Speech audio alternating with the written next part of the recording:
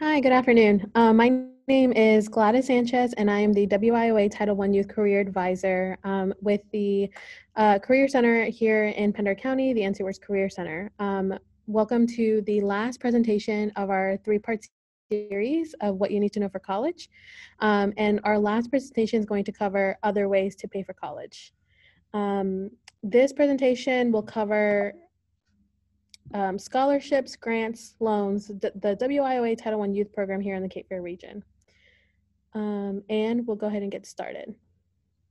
So in our previous presentation, we had talked about FAFSA, and now we're going to talk about other ways to pay for college that don't include the FAFSA. If you are interested in learning about the FAFSA, feel free to contact Shannon Kidney at Pender County Library to access those recordings. So we'll go ahead and jump in. Scholarships. So scholarships are a type of financial aid, and a lot of people kind of already know what scholarships are, but I think that there's a lot of information out on scholarships that it can become overwhelming.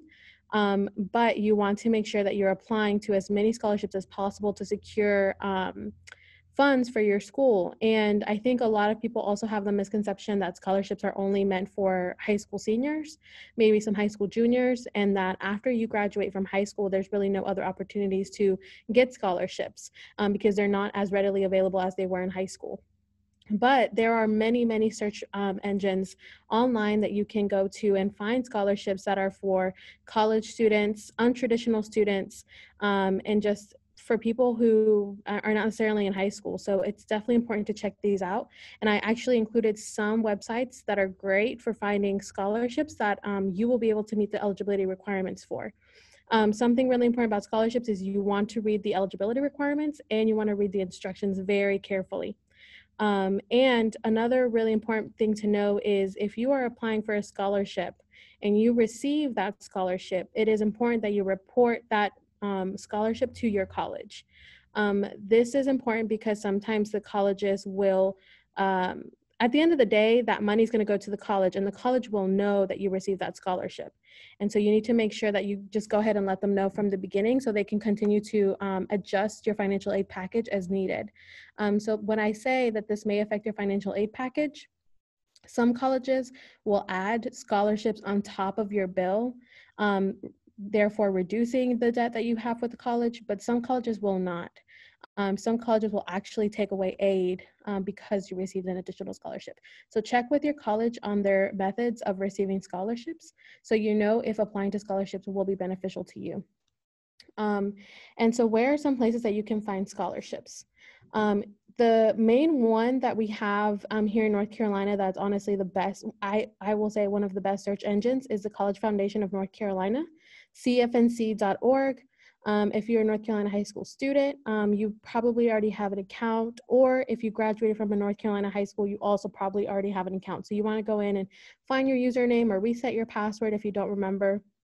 But the College Foundation of North Carolina, a lot of the scholarships are meant for college students, people who are already in college, people who've graduated high school and are wanting to go to college after taking a few years off. And so the College Foundation of North Carolina is great for those untraditional students. You want to actually check out the college's website. So if you're thinking of going to Cape Fear Community College, go to their financial aid website. Look in the search bar and type in scholarships. They actually have school scholarships that you can apply to separately from your college application. So you want to check out the Cape Fear Community College's website under financial aid. You want to check out, UNCW's financial aid website. Any college that you're applying to, go to their financial aid website because sometimes there are applications there for separate scholarships that you can apply to. There's Career One Stop, FastWeb, Student Scholarships, Big Future, CollegeNet, Peterson's, CapEx, and Scholarship Monkey. These are all extra additional search engines that you can use to apply to scholarships. One important thing to note is that there are many scholarships, and they're all about different things. Some of them care about your grades, some of them care about your volunteer experience, work experience, and just classes that you've taken at the high school level. And a lot of it may seem overwhelming when they ask you for an essay, but typically you can reuse your essays for multiple applications. So if you wrote an essay on What are your strengths? Most of the time you can reuse that essay for other scholarship applications that may ask a very similar question. So I know that it can seem overwhelming to look at all the different essay questions, but just reuse your own essays, add in a few sentences or take away depending on the word count that's required. But it's very easy to reuse your essays after you write one or two of them. So don't feel overwhelmed by scholarships. Most of the time, they're really easy to fill out, and you can reuse those essays. So now we're going to talk about loans. Loans are also another way to pay for college. The Stafford loans are what we call federal student loans. And we touched on this just a bit in our last presentation with the FAFSA. You qualify for loans, federal loans, through the FAFSA. That's the only way you can qualify through federal student loans.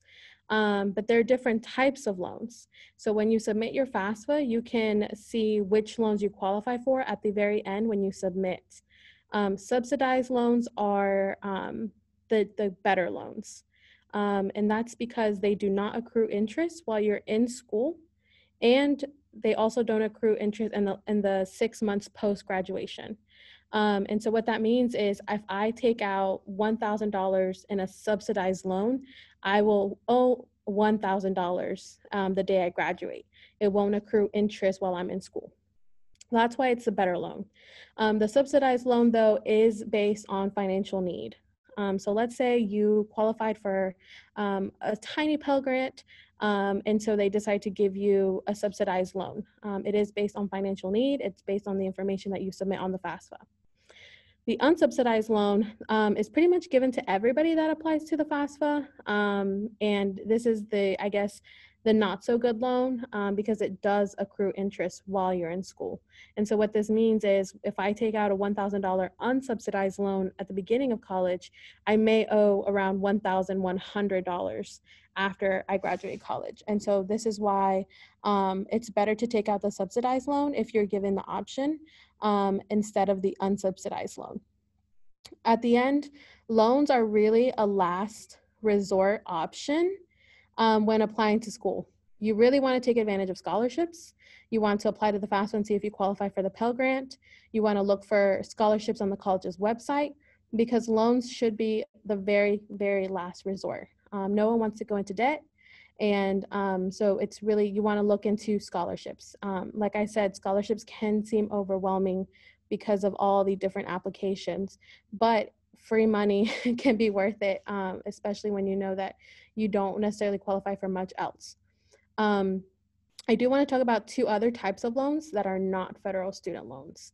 One of them is called the Parent Plus loan, and you can also obtain this through the federal student ed website, which is, I guess, FAFSA as well, and you can go on there and research the Parent Plus loan on there.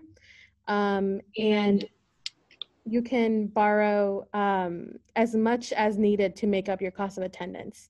Your Parent Plus loan means that your parent will have to pay the loan if for some reason you default, but basically your parent is co-signing on this loan.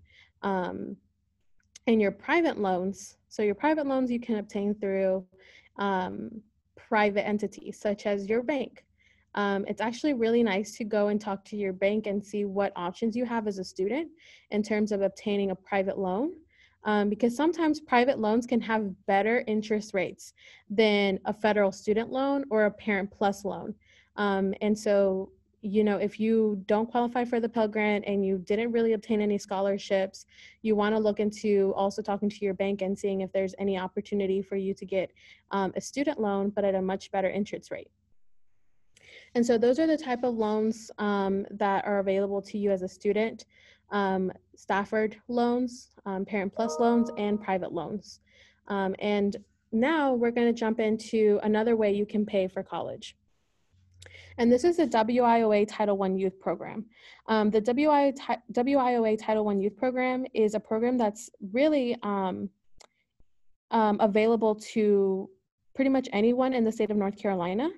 The WIOA Title I Youth Program is a federal program that is funded through federal dollars. And this is a program, a year-round program that gives young adults an opportunity to gain job experience, educational, and hands-on training. The goal is to prepare individuals for the workforce as well as help them find lifelong careers. And so who does the WIOA Title I Youth Program serve? It serves individuals between the ages of 16 and 24 who meet certain eligibility requirements that live in Pender, New Hanover, and Brunswick County. If you don't live in these counties, that's okay. This program exists throughout the state of North Carolina as well as through the country because it is a federal program. If you are older than 24 years of age, you can be assisted by the WIOA adult program in the same counties for the same services. And so I'm going to talk a little bit more about what we fund and what we can help you with if you are trying to go back to school and you see that you perhaps you may need more financial assistance to be able to go to school. So the money is first come, first serve because it is federal money. So the sooner you enroll in our program, the sooner we can see if we have funds available to assist you in your educational and employment goals. The educational programs that we fund are programs that are approved on our eligible training providers list. And so a lot of the schools that are in our local area are on this list. So Cape Fear Community College, UNCW, Brunswick Community College, James Spront Community College, and many others. And so if you're looking to go to school for a 2-year degree and later transfer to a 4-year school, this is one of the programs that we can assist you with. If you're interested in Nurse Aid 1 and becoming a CNA, going to the truck driver training program and obtaining your CDL, obtaining welding certificates, and just short-term training programs. Those are programs that we can help fund through our program. And not only can we help pay for tuition fees and books, we can also help pay for supportive services. And so supportive services is something I'm going to touch on in just a bit. The next thing we also help fund with our program is employment training programs. And so these are called the Work Experience Program and the On-the-Job Training Program. And these two programs help these individuals in our program gain work experience, as well as gain permanent employment in a field of their interest. So for example, if currently we have participants who are interested in becoming an office assistant. And so we've placed them with employers in our local area to help them gain work skills, soft skills such as customer service, project management, and many others. And so these programs are funded through through the WIOA Title I Youth Program, while the employer gets to have an extra set of hands on their site. And then supportive services are things that we also fund to help you participate in educational and employment programs. And so many times we see that we have a lot of people who perhaps need to pay for childcare or transportation in order to go to school or in order to go to work. And so those are supportive services that we can also help fund, whether it be transportation, childcare costs, toolkits for work clothes, and a lot of other things that we can help fund as well. And so with the WIOA Title I Youth Program, like I said, is available in a lot of places across the state. And if you reach out to the WIOA Title I Career Center, or to the career advisors, you may be eligible for this financial assistance. So we've covered a lot of ways to pay for college, from the FAFSA to scholarships to loans, as well as through programs such as the WIOA Title I Youth Program. Like I mentioned earlier, if you are not 16 to 24 and you're older than 24 years of age, we can assist you through the WIOA Title I in your county, and feel free. My name is, and actually next slide is my contact. So my name is Gladys Sanchez, and I am the WIOA Title I Youth Career Advisor. My email is on the screen, my phone number, our Facebook and Instagram, and our NC Works Career Center, which is 904 S Walker Street, Burgaw. Our offices are currently closed due to COVID-19, and we are hoping to reopen in March. But in the meantime, you feel free to contact me at my phone number or my email. Okay, and actually the last slide is questions. So I'm gonna now who has a couple of questions. Yeah, so I just had a couple questions that I wanted to clarify for anybody who's watching. Why is it important to report a scholarship, and who do you need to contact to find out how a scholarship will affect financial aid? Yes. So unfortunately, there are certain colleges who will adjust your financial aid package because you received a scholarship. And so, for example, UNC Chapel Hill is one of them. If I obtain a $1,000 scholarship from my local Rotary here in Burgaw, and I report that to the financial aid office at UNC Chapel Hill, whether I report it or not, they're going to find out because the money is going to go to them. They are going to actually take away grant money that they've offered me already because they're going to replace my scholarship with that money. So many times, it can seem, I guess, sometimes it may not be worth it to apply to a certain scholarship if you know that your college isn't going to accept it the way you wanted it for them to accept it. So let's say I owe $2,000 to UNC Chapel Hill. Instead of that $1,000 being added to my bill to reduce those $2,000, it's just only going to replace another financial aid thing that I already received from UNC Chapel Hill. So, and it's kind of hard to explain. You want to check with your colleges, wherever you apply and wherever you get into, ask them, how do you process scholarships? Do you add them on to my financial aid package that you've already given me? Or do you use that money to replace it with another grant that you've already given me? Because unfortunately, like I said, some colleges will do that. Other colleges won't. So that's why it's important to ask. For example, Cape Fear Community College may not do that. Let's say I owe $1,000 to Cape Fear Community College and I receive this scholarship. They're going to be, okay, great, you're debt free. You don't owe us anything else. And so you want to check in with your financial aid office at the college that you're applying to or being accepted to. They're going to be able to give you that answer and let you know how scholarships are being processed and how they affect your financial aid package, because you want to make sure that your efforts in applying to scholarships are being that are going to be for your benefit when you go to college. So it might be best to check in on that before you start your application. Yes, definitely. Okay. And then I have a question about the Parent Plus loan.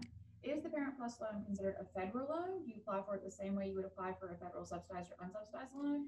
Or is it separate? Yes, it is. So if you go onto the FAFSA website and you look at the loans that are available, Parent Plus loan will be one of them, and you will be able to apply for that through their website. Okay, awesome. Then my last questions are actually about the WIOA Title I Youth Program. What counties did you say were part of that program? So here in the Cape Fear region, we serve New Hanover, Pender, and Brunswick. Hey. Okay, and what is considered a short-term training program? A short-term training program can be programs like welding, the CDL program, the CNA course, and so those are some that we fund. I know some people have asked in the past too, what are some programs that we don't fund? And so one of those is like cosmetology. We don't fund that. And so they have to be on our approved eligible training providers list. But yeah, short-term programs like CDL literally can take you 2 months, 8 weeks. CNA can take you about 8 weeks. Welding is a short-term program as well. Diesel mechanics, HVAC, and there's many others just like that. If you want to earn your certification, they're very short-term programs that can honestly really give you a great salary starting out. Okay, awesome. Thank you. Yeah, of course.